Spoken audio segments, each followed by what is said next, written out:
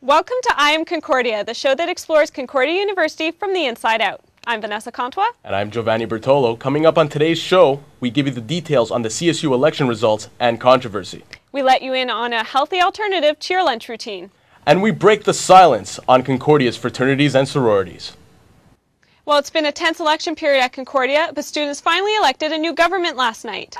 The Unity slate won with 3,965 votes, more than 1,000 votes over Go Concordia, who ranked in second with 2,950 votes. The Impact slate came in third with 393 votes. Aude La Liberté was there last night. She joins us now. Aude, I understand that some trouble took place. Yes, that's right, Vanessa.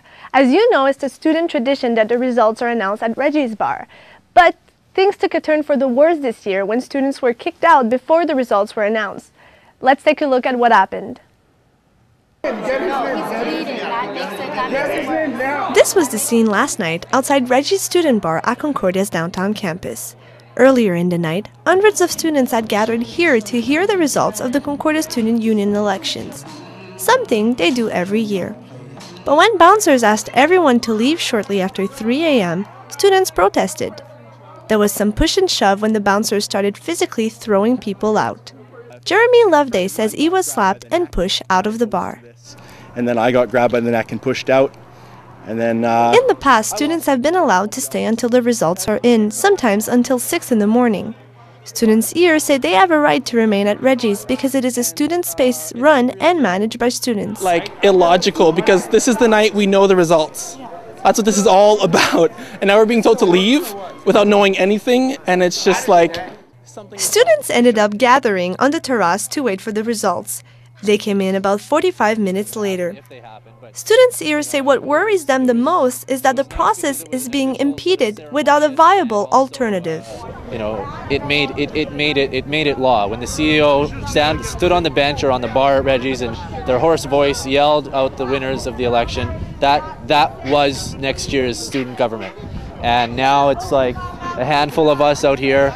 It's just kind of a whole different situation. It kind of sucks, and I'm cold, so yeah. Aude, any idea what happened? No, not yet, Vanessa. I spoke with the CSU and they say they're still trying to figure out exactly what happened. But the mood among the students is that this is a move on the administration's part to undermine students' right to access the space. So we'll continue to investigate and bring you more on that in the near future. Thanks, Aude. There was even more controversy when the final results were announced. Here's what some of the party leaders had to say. Unity! That's what we're bringing to Concordia, putting the unity back in community. Done. If I had lost in a real democratic vote, I would applaud Unity and I would say you've done a fantastic job and you deserve to be in office. But until that can be proven, I don't feel a great sense of loss other than for the student body.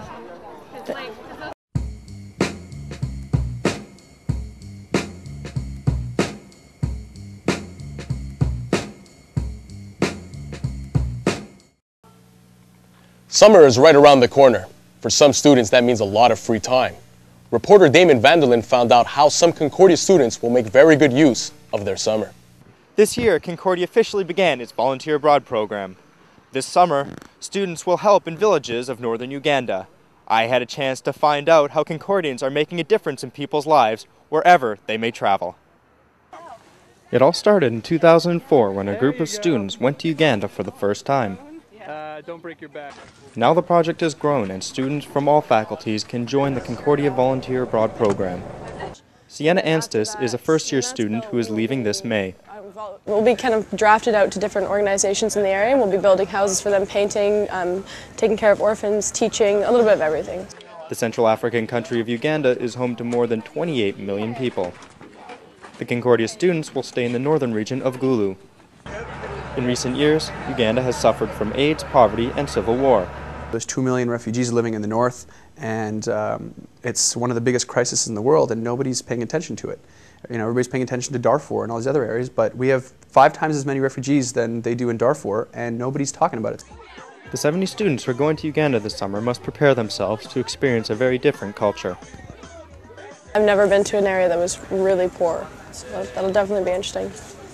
Although the trip will only last 8 weeks, the organizers hope the effects will go far beyond this program.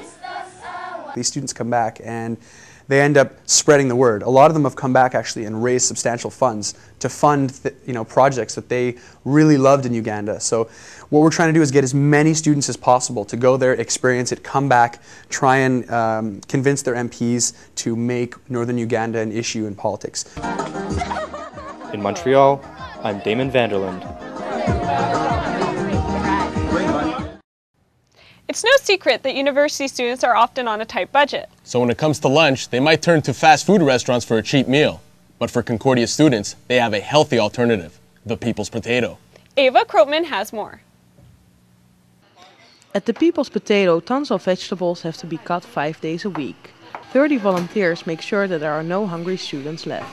This vegan soup kitchen at Concordia University started in 1999 to offer well-cooked meals for people who are on a limited budget. They serve soup, a stew of vegetables and mixed fruit. Only organic products are used in order to protect the environment. Vegan food doesn't contain any animal products so that everyone can eat it. It's more respectful of people's diverse dietary concerns and religious concerns. People's Potatoes serve over 400 meals a day. It is free or you can give a donation. Sometimes the line already starts 2 hours before the serving begins. You know, it's right on campus, it's healthy, it's vegan. I mean, I didn't know anything about vegan before coming here, but it's a nice philosophy I'm learning and that's good. Another option for students to get vegan food for a reasonable price is to go to Le Frigo Fair. This little shop is part of the Concordian Food Collective and sells healthy and fair products. Health-conscious students can buy vegan products like different kinds of rice or fresh brewed coffee for less than you would find in a regular grocery store. The shop makes sure the products are fair traded, which contributes to safe living conditions for workers in the third world. In Montreal, I'm Eva Kopman.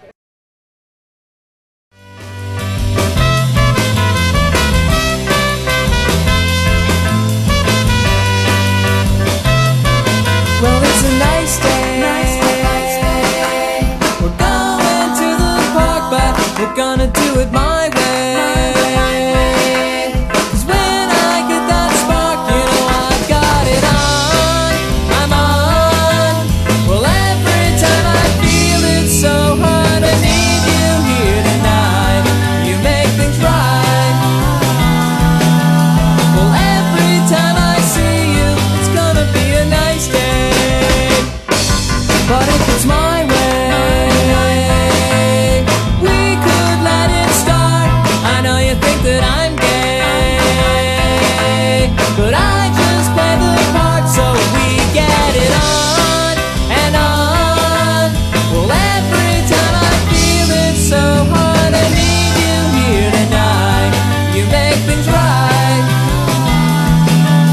Well, every time I see you, it's gonna be a nice day.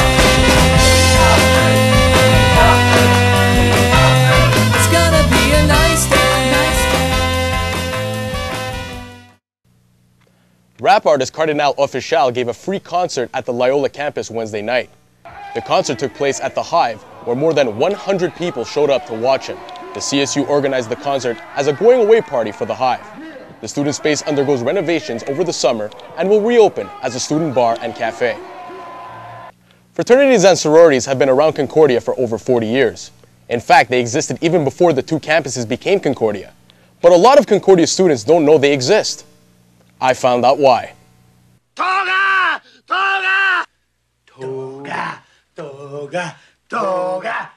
Toga parties, binge drinking, and promiscuous sex. Those are some of the things you think of when it comes to fraternities and sororities.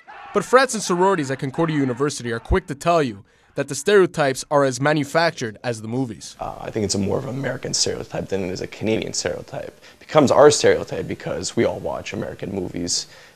So we associate fraternities and sororities with a certain type of people. Mu Omicron Zeta Prime Minister Mark Pawlowski has been a part of his fraternity for close to 4 years. In that span, he has grown accustomed to the stereotypes that have been hurled in his direction. On the other hand, fraternities and sororities do a lot more than drink and party. Zeta Tau Omega President Julie Girardin and her organization have taken part in numerous charitable events. We have a skate-a-thon for breast cancer research every year. And we have something else called Comedy for a Cause, where we sell tickets and the money goes towards breast cancer again. The fraternities and sororities at Concordia have been around for almost half a century.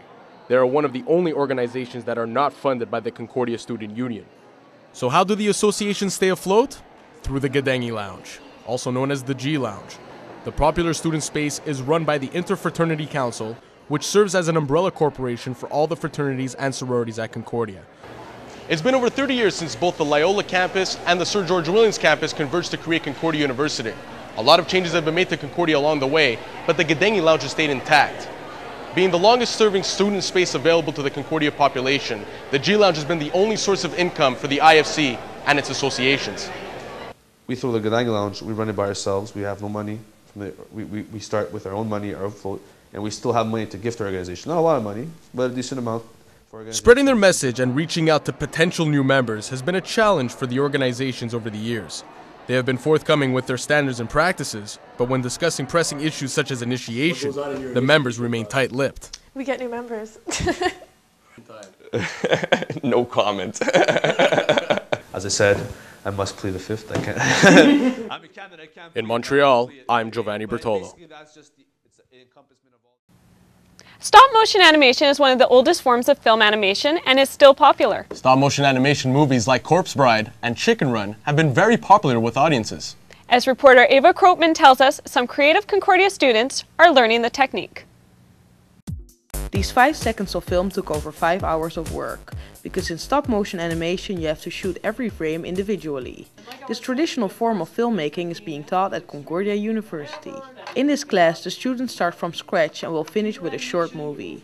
Once students find an idea, they build their armature to create their own character out of foam or clay. After building their puppets, they have to animate it and shoot a short movie from 30 seconds up to 2 minutes. It's very interactive. It's a lot of fun working actually with your hands, not just sitting in front of the computer screen. Every puppet has their own style. Students may have a puppet dance around or sit at the dining table. In the mid-90s, new computer technology started to replace traditional stop-motion animation, but that doesn't mean it doesn't exist in the movie business anymore. A lot of famous movies like Wallace and Gromit, A Corpse Bride and The Nightmare Before Christmas are made entirely out of hand-built puppets and sets. Eric Goulet explains why it's still important to learn how to animate without a computer. So that's why stop-motion animation's got this great advantage that it forms your mind to better understand, like the performance. Compared to computer animation, where all you need to do is set, like a keyframe at the beginning, keyframe at the end. That's it, that's all. The computer will extrapolate between the two, and it's going to do your animation for you. In Montreal, I'm Eva Kropman. Hey, that puppet has moves. Yeah, more moves than I'll ever have. Oh, don't be so hard on yourself. You have a lot left to learn. On that note, thanks for watching I Am Concordia. I'm Giovanni Bertolo. And I'm Vanessa Contois. Thanks for joining us. Yeah, that back was really good. Yeah, it was colorful. Yeah, even though